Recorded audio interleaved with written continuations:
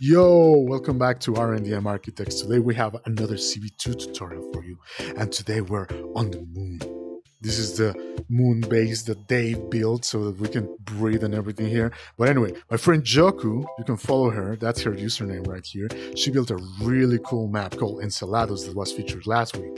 That is another moon. It's not this moon from Earth. That's a moon from the planet Saturn, which is really far away. But they also have low gravity there. And come over here. Today, I'm going to teach you how to make low gravity with CV2. Follow me.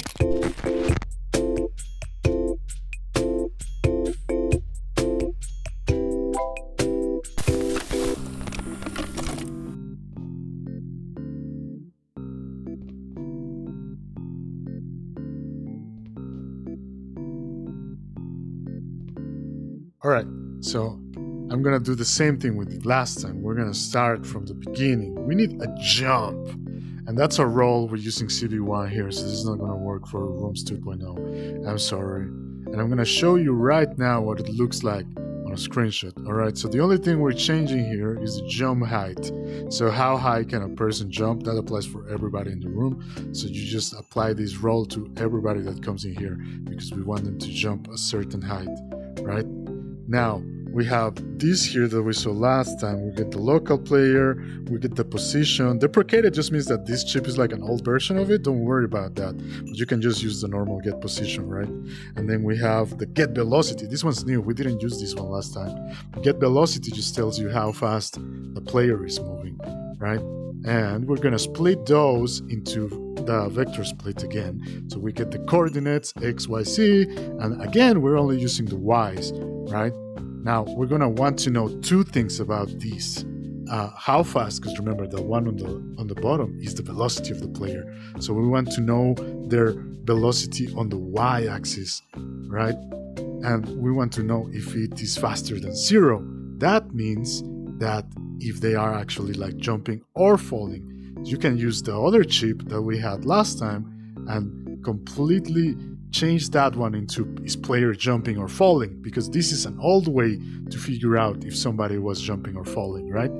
If you don't know what I'm talking about, go back to my previous video, check that out. And now on this one, we have the position, which again, we want to know on the y-axis, so how high or low are they in the room, if they are greater or equal than 2.4. That means if you at any point go above 2.4 meters, then this is gonna turn out a yes, right? Again, remember that our ground is usually at 0. We try to, at least for these examples, it's obviously like a great idea to do that. This time, instead of the equals, because that chip didn't exist back then, we have an and. So we're gonna plug those two, our old version of his player jumping or falling, and to know if they're above 2.4. If both of them are true, so basically it works kind of like the equals did on that other example, it will give us an equals for if chip. So it's very similar to what we were doing before.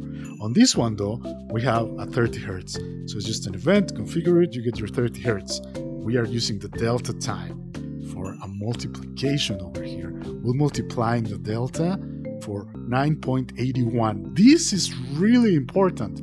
This is actually the actual gravity on the moon, on Earth's moon, right? So that's why we're using this number. On Encelados, we use a different number to simulate a different type of gravity. So you can change this one and you play around with it and you'll discover that it doesn't feel different, right? But important here is the delta time. So I'm gonna turn the camera around again. The delta time is a weird concept.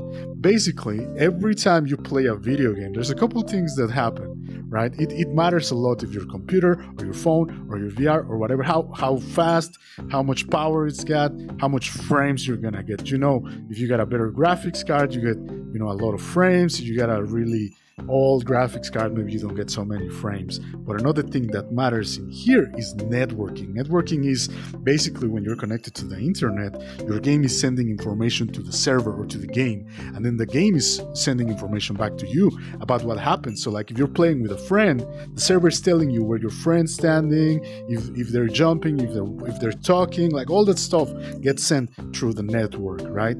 Through the interwebs.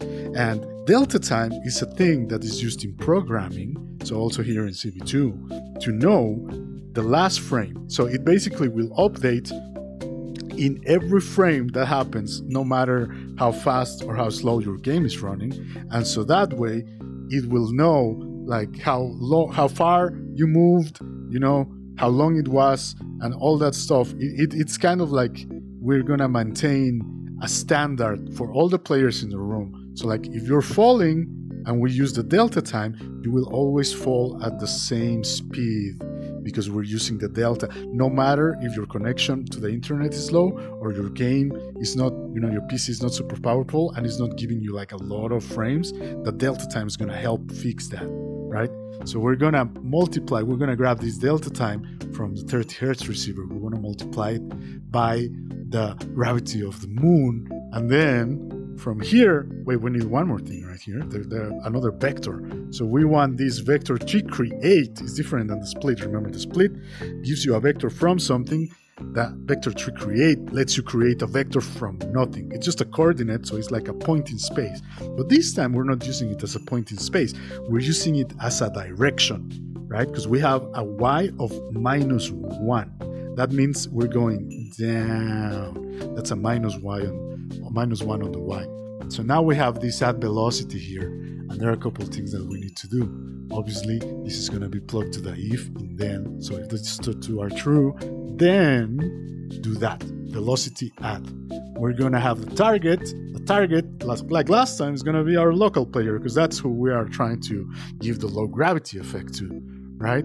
And then our speed is going to come from that multiply. So that's the delta. Every frame we want to move at 9.81.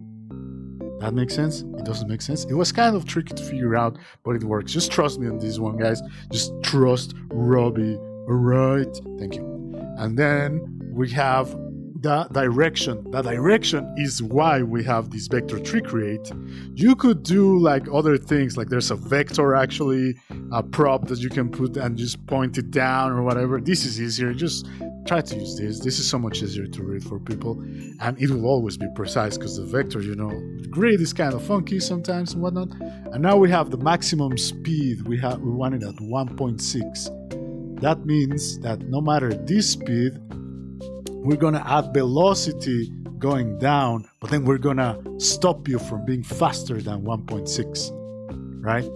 So when you go up, this circuit lets you jump like normal, right? Like if I put my camera over here, I'm gonna back out, and if I jump, bloop, but then you're gonna see me, I come down slow, right? And that's the whole point. There's a lot of other systems that you can find that will do similar things, that will let you float or will do zero gravity, and you can just like, you know, bounce around and whatnot. This one's a bit different because the way this one works is that it will let you jump at a normal speed, like how you would with your own strength of your both legs if you were on the moon. You know, you push yourself up with the jump, but then the gravity is different than it would be on Earth.